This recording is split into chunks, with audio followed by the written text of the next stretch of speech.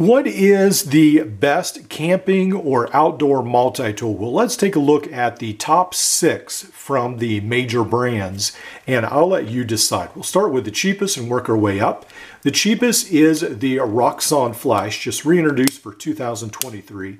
This has a spring-loaded plier. It has replaceable wire cutters, and the pliers are very nice. It's got a great little pocket clip right there, and all the tools are on the outside. Now, I've remarked before in my reviews how comfortable the Roxxon is, and they really seem to work on making a lot of rounded edges and making it, even if it's a little bulkier, fit nicer in your hand.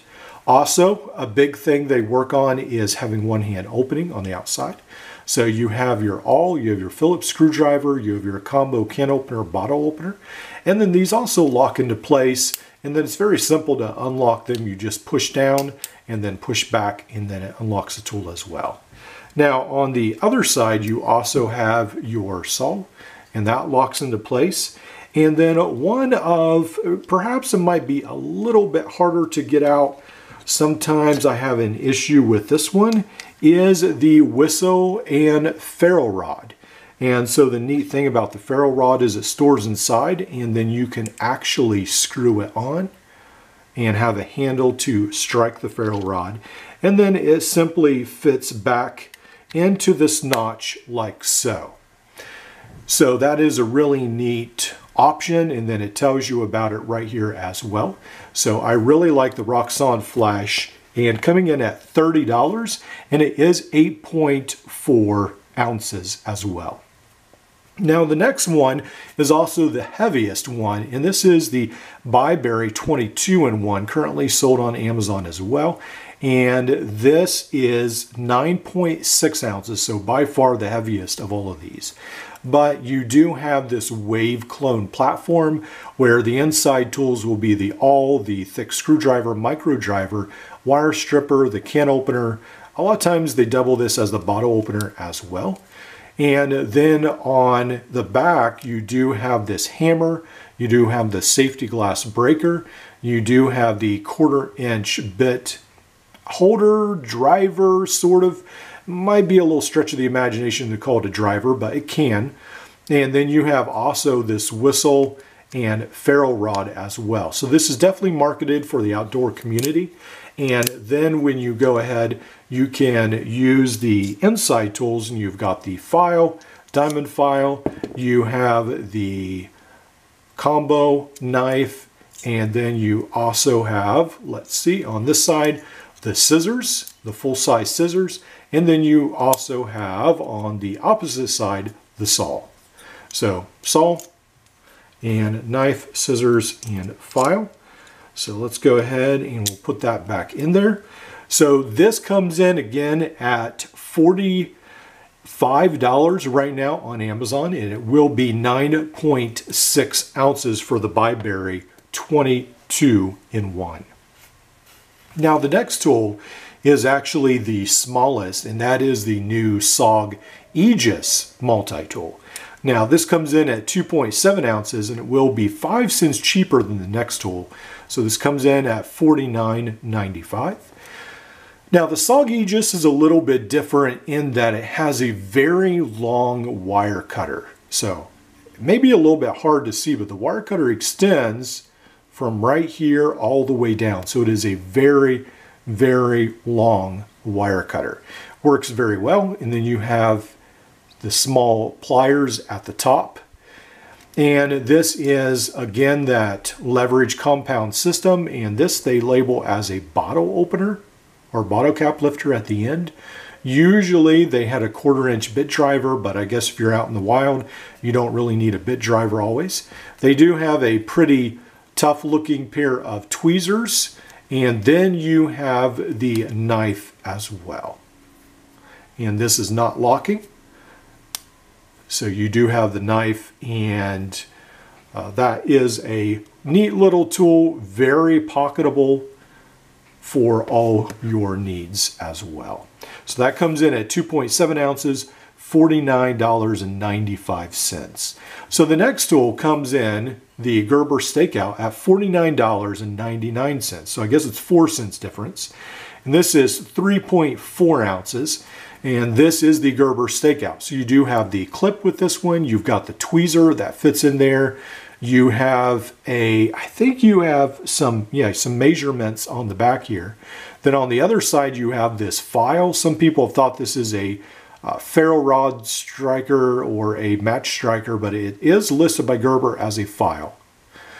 And then you have the knife, you have the scissors, you have the tent stake puller is how they advertise it. Many people will use this to carry bags and all kinds of things. The hook is very popular on Victorinox tools, and so perhaps on the stakeout, many people will find that very advantageous to use as well. On the back of this tool, you have a short wood saw, and then you also have a fairly long awl as well. And so that is the Gerber stakeout. Again, 3.4 ounces coming in at $49.99. Now, when we get to the top two, Victorinox has so many models that you could classify as outdoors. And I'm sure people will say you picked the wrong one, but this is the one I have on hand. The Huntsman, I believe, is this model. And this is just the normal version. There are several versions you can get, but this also has the puller as well. And this has the awl and the corkscrew. It also comes with the nice pair of scissors. You've got the wire bender stripper notch, and then you also have the screwdriver bottle cap lifter. You've got the saw, two knives, and the can opener and small screwdriver. I guess you could classify that on top. You also have the toothpick on this side. You have the tweezers, but I pulled those out and used them somewhere else. So it comes with a lot of options. And this one right here is actually $49. So I mixed those up. This actually is cheaper, and the stakeout is $55. So this is actually the next one in line, $49.99. And then the Gerber stakeout is actually $55. So keep that in mind. The stakeout is a little bit more pricey. It comes in at 3.32 ounces. The Huntsman comes in at 3.4 ounces rather. Now, the most expensive out of all of these is the Leatherman Signal. And this comes in at 7.5 ounces, so very light, but very heavy price, $140. So the Leatherman Signal has a bunch of features. You have the replaceable wire cutters, you have the very nice set of pliers, and then you also have this 1/4 inch driver of sorts. You've got the clip, the bottle opener, and then when we go ahead and look at the inside, we've got the Leatherman bit holder, we have the awl, we have the combo wire stripper, can opener, bottle opener tool as well. Has a very nice clip. And then when we go ahead and close this, one of the really nice things about this is a detachable knife sharpener. So not many multi-tools major in that, although I guess some different, if they could detach the diamond file, for instance, on the Byberry, I guess you could use that as a knife sharpener as well. And then on this Signal, you actually do remove this from the inside, and that is your whistle and ferrule rod. And then it fits into this nook right there, and then it fits back in like so. You do have the hammer end, very similar to the Byberry. Although the Byberry comes in at $45, this comes in at $140. So this is almost $100 extra with some extra tools and a lot better quality as well.